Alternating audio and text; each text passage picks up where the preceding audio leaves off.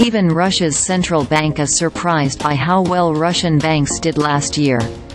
Russian banks made 3.3 trillion rubles, or $36.8 billion, last year, marking a record high, the country's central bank announced on Tuesday.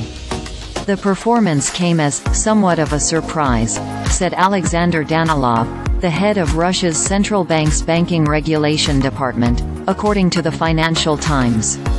The earnings are a massive jump from the sector's 200 billion ruble profit in 2022, when profits tanked 90% from a year earlier amid Western sanctions over Russia's invasion of Ukraine. Russia's banking sector's performance last year was spurred by demand for mortgages as well as loans to finance large business acquisitions, the central bank said in its statement on Tuesday.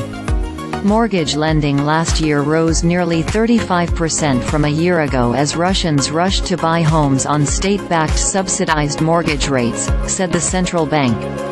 Russian authorities have started winding down the discounted mortgage program, the independent Russian news outlet The Bell reported in September. At the time, mortgage rates in Russia were around 15%, but the subsidized mortgage rate was 8%. Families got a bigger discount with a mortgage rate of 6%. Meanwhile, corporate lending in Russia rose about 20% last year from a year ago, the country's central bank said on Tuesday.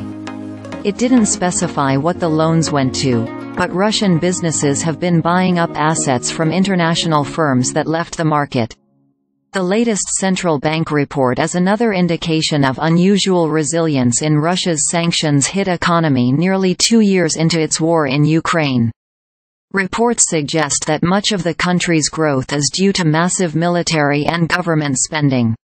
However, Russia's economy runs the risk of overheating, the country's top central banker, Elvira Nabiullina, said in December as she hiked benchmark interest rates to 16% to cool demand.